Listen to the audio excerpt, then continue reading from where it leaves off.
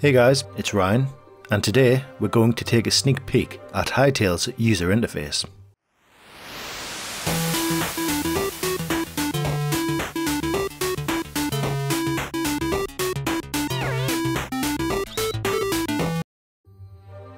A user interface, or UI for short, could easily make or break your game. And with Hytale, we've not seen much of their user interface. But that's because Hypixel made a conscious decision to only showcase so much of it during the announcement trailer. They released this post on their blog. We've been working on Hytale for several years, and today we finally revealed the whole scope of the project. While we made a choice not to show too much of Hytale's interface in the trailer, we want to take this opportunity to show what we've been working on behind the scenes. In my announcement breakdown trailer, I mentioned the lack of UI showcased. But this post puts that to rest for me. They continue to add, sometimes you don't get a real sense of how a game plays until you see how you interact with it, so we hope the following screenshots and concepts give you a deeper sense of what Hytale's adventure mode is like. Obviously, these screenshots and concepts reflect an in-development version of the game. Things are likely to change by the time you get to play it. So there's a good chance that a lot of this UI won't make it into the final game. But that's always the case with things in development, so with that in mind, let's jump straight in. So towards the top of the screen, we have a menu bar with multiple options. First we have Adventure Mode. It's said to be somewhat RPG-like. We'll have single player and multiplayer combat, with distinctive biomes in a procedurally generated world. We'll also have dungeon exploration, dynamic boss encounters, and a lot more. Next we have minigames. We have at least 6 confirmed minigames in Hytale.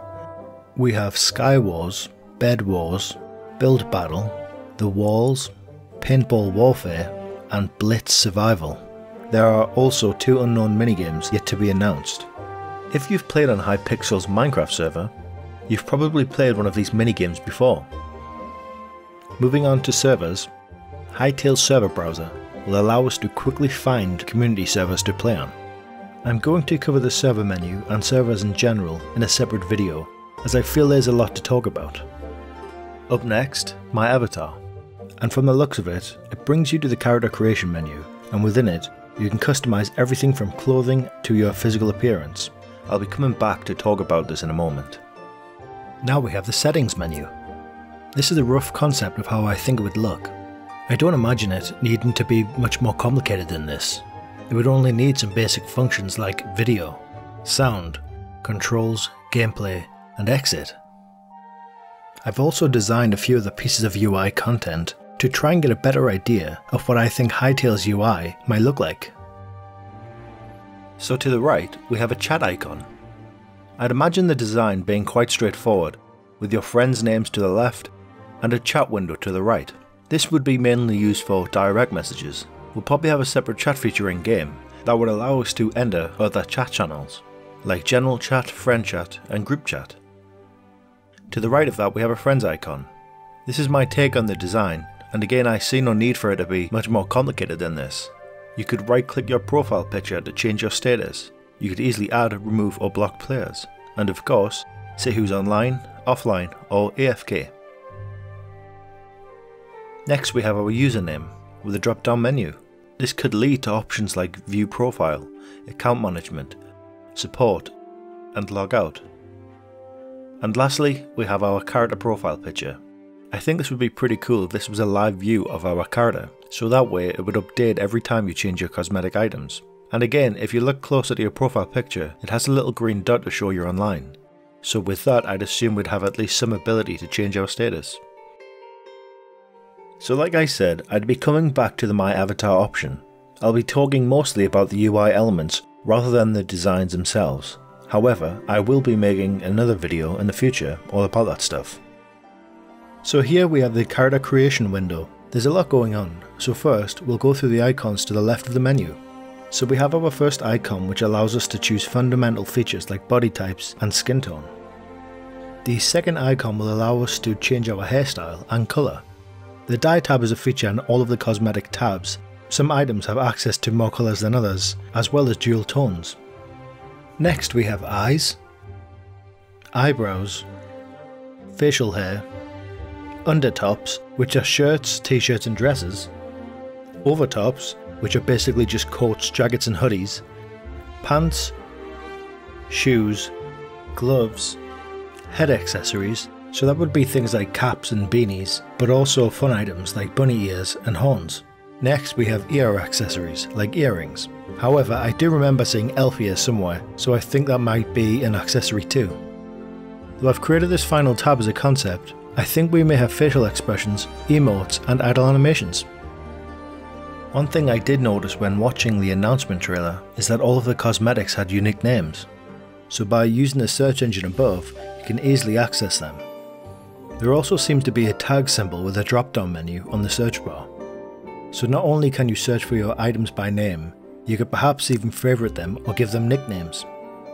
Either way, it looks like there are multiple ways of searching for items. Just above the search bar, and throughout the character creation menus, I've noticed these lock symbols. I think this will allow us to lock specific settings, so that we don't accidentally change anything when editing our characters. And at the bottom right of the character creation menu, we have two buttons that give us the ability to randomize our character's design. Since these symbols are outside the character creation menu, I can only assume that it will take all of our cosmetic items and randomize them. Perhaps that's where the lock features come into play. As you can see, the UI is very well designed. It's simple and easy to understand, and this is what players need. Next up we have the world map. The world map is here to help players find quests, dungeons, players, and a lot more. To the left we have a very useful legend.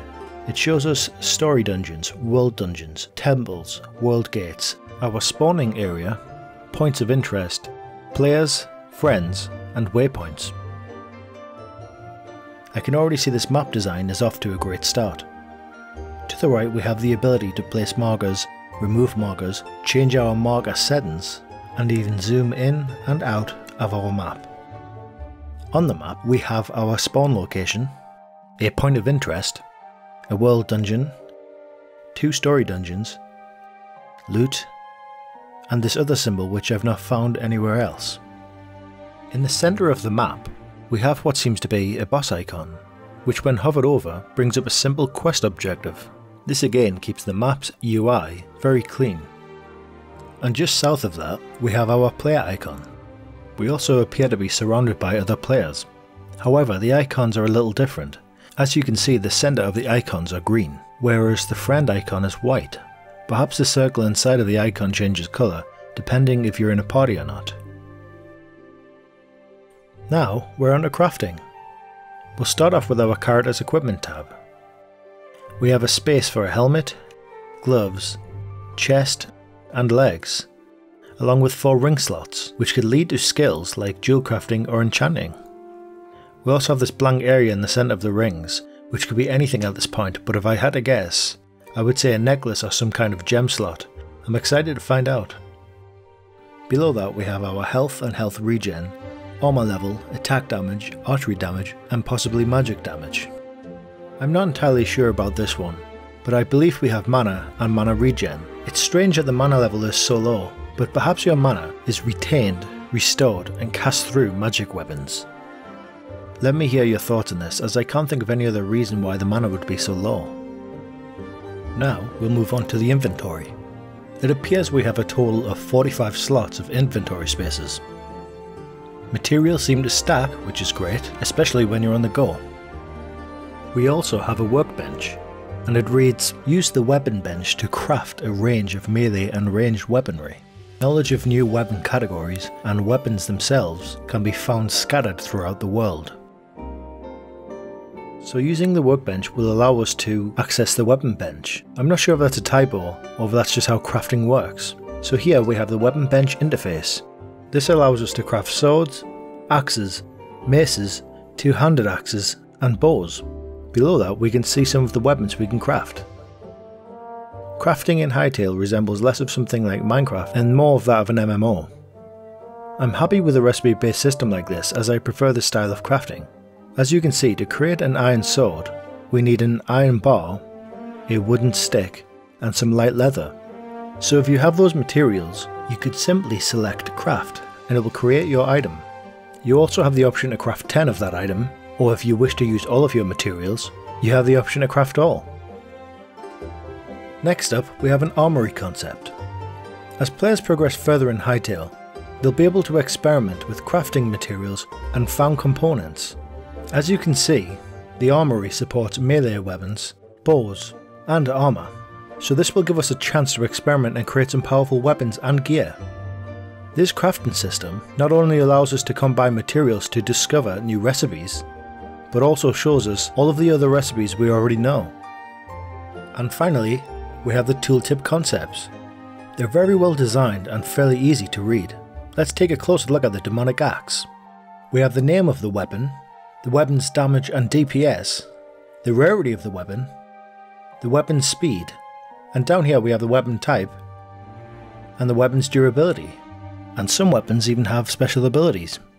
So as we can see, there are some classic RPG elements at work here. It's very fitting for the world of Hytale. I think Hytale's UI is off to a great start. It's easy to read and to navigate, and really that's what you want in a UI. User experience is the most important thing when it comes to creating a UI. If Hytale continue with this design and designs like this, I think players will have a positive experience with Hytale's user interface. However, that's it for now. I hope you've enjoyed this video. Tune in next week when we get to know some of Hytale's NPCs.